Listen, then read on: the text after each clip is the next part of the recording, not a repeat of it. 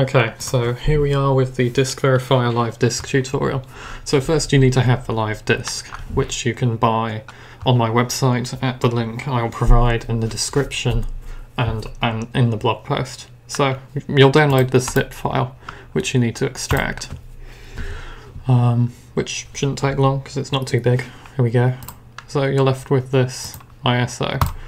So I'm going to demonstrate this in a virtual machine, but you could burn this to a CD or write it to a USB stick as well.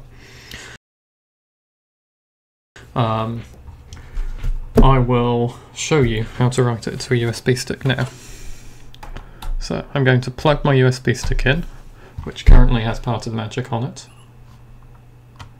And now you could use Rufus to do this if you're running Windows, or you could use Disk Utility to do this if you're running Mac OS. So I'm going to open GNOME Disks because I'm running Linux. Then I will select my drive, which is this one, and unmount it. And then I can do Restore Disk Image, and I will now select the disk image. Okay, so here's the disk image.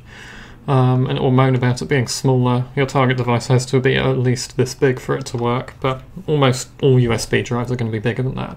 So just hit start. That's the right device, that's fine. I will enter my password,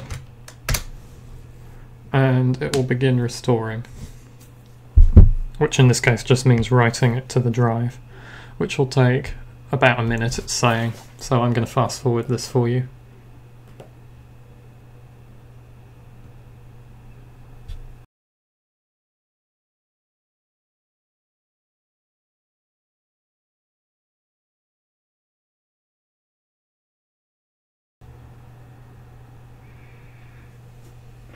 Okay, so we're getting to the end here.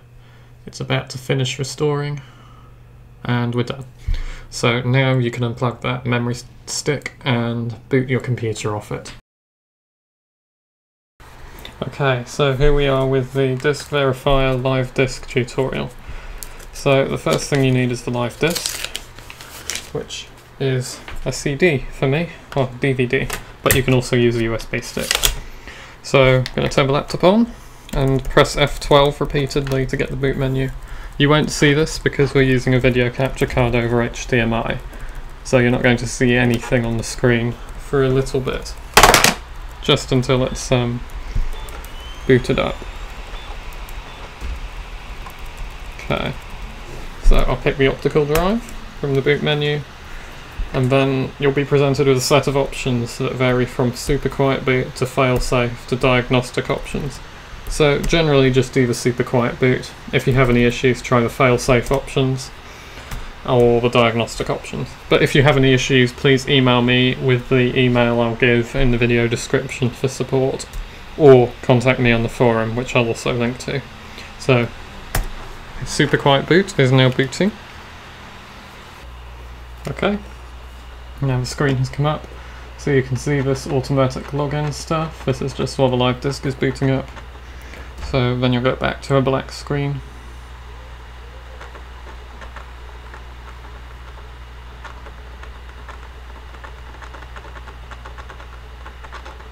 You get to hear lots of weird optical drive sounds. It's a bit quicker if you boot from USB.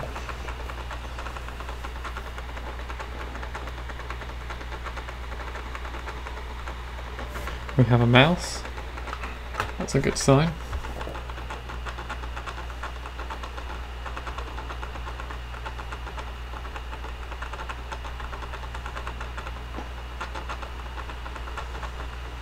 And we have a desktop background, but only on one screen for some reason. Never mind.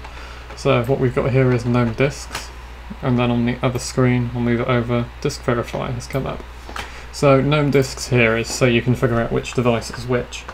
So as you can see, we've got the DVD drive, the file system, and the disk we want to erase, which is the SSD. So this looks a little bit different compared to on Parted Magic because it has more functionality and you can add disks in GUI, meaning that you can use pre-wiped disks and verify them, whereas in Parted Magic you have to wipe them and verify them in one go. So we'll add a disk, and then you have to key it in, and you can see here that the device name is /dev/SDA. So we'll just type that in. You can put any device in here and then hit enter. So it will collect information, and it hasn't been able to figure out what it is, but that's okay, because we've got this here to tell us what it is. So then you can specify your pattern. In this case it's zeros and how much you want to verify. I will verify 3% to make this nice and quick, because it's a large disk.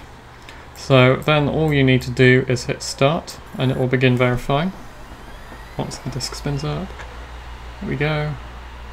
Okay, so you can see it's verifying here at 60 megabytes per second, and you can see it's slowly completing. You might ask why the verifying is a little bit slow, but that's just because of the speed of the processor in this laptop. In pretty much any other machine it would be quicker than that. It's a very slow laptop. So 3% of 250 gigabytes is going to be about 7.5 gigabytes. So it's not going to take too long for it to do it. I will fast forward this for you so you don't have to watch it.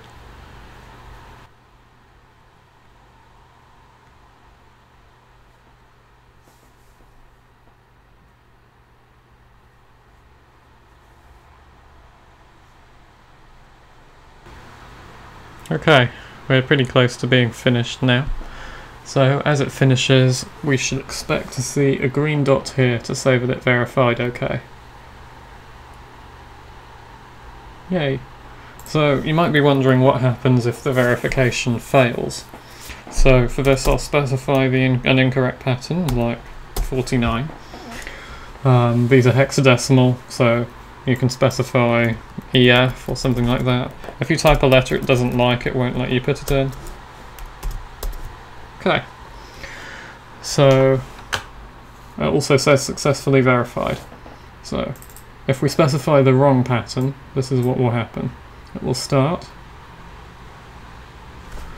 and normally it will fail immediately, but for implementation details, which I won't bore you with, in this particular case it won't fail immediately.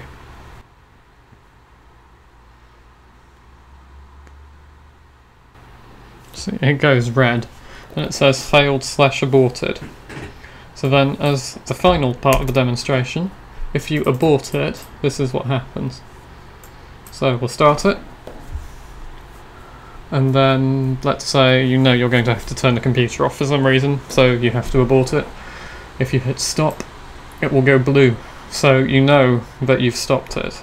So if there are any that have failed and some that have aborted, you know which ones are the ones that have failed and which ones are the ones that you just stopped. So that pretty much concludes this tutorial.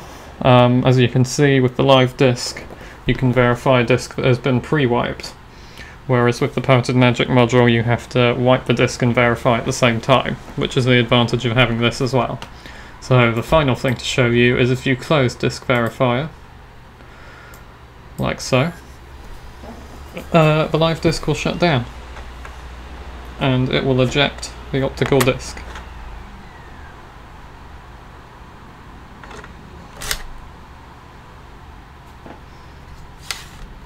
And it will tell you, close the tray if any and press enter, or if you have a USB stick, remove it and press enter. And when you press enter, it will reboot the system. And there you go. That's all there is to see with this. I hope this tutorial has helped you, and see you soon.